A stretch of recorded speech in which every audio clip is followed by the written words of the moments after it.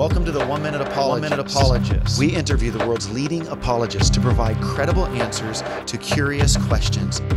Jonathan, what are some of the common objections that people bring up when they say that intelligent design isn't a science? Well, I think intelligent design most certainly is a science because it's based on the standard principles of scientific methodology with respect to the past. It's based on the historical abductive method, which is the methodology employed even by Charles Darwin in his formulation of the theory of evolution by natural selection. Charles Darwin, of course, was influenced by the work of the famed 19th century geologist Charles Lyell in his Principles of Geology, where Charles Lyell basically insisted that if you want to explain events in the remote past, one should let one's present experience of cause and effect guide one's search for the best explanation. So I would argue intelligent design is a science by virtue of the fact it's predicated upon historical standard scientific principles.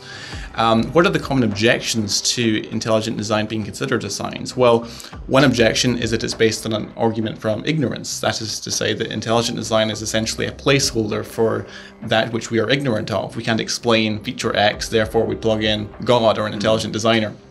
Whereas intelligent design really doesn't work like that. It's actually an inference to the best explanation based upon what we know about the cause and effect structure of the world, that certain types of effects, namely information in this case, complex specified information, is habitually associated with conscious activity. Whenever we find information, it uniformly traces the source back to a conscious, rational, deliberative agent. And so that objection doesn't seem to me to be very compelling. Another objection is that intelligent design isn't science because it's not falsifiable, right? Because the argument is that for something to qualify as a science, then the hypothesis has to be falsifiable. Whereas Karl Popper's criterion of demarcation, known as falsifiability, is actually being almost universally abandoned by philosophers of science, and it's fraught with problems and difficulties. For example, how would you falsify the hypothesis that the Higgs boson exists, right? And there's various other problems with that as well. Moreover, I would argue that intelligent design is falsifiable because it's basically predicated upon two premises. One, that we find complex specified information in the cell, in the world of the cell in biology.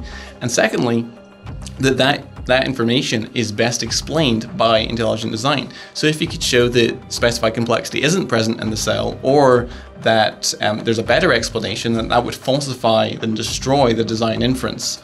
Other objections are that that intelligent design invokes unobservable entities, whereas other disciplines like particle physics invoke unobservable entities.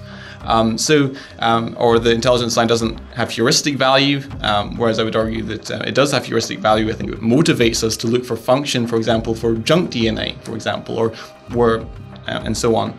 Or finally, the intelligent design isn't science because it doesn't make any testable predictions, whereas I would argue that intelligent design does make testable predictions. For example, it predicts that when we look at the cell, we will find specified complexity, which is a prediction which you can test. So I would argue that intelligent design most certainly is a science.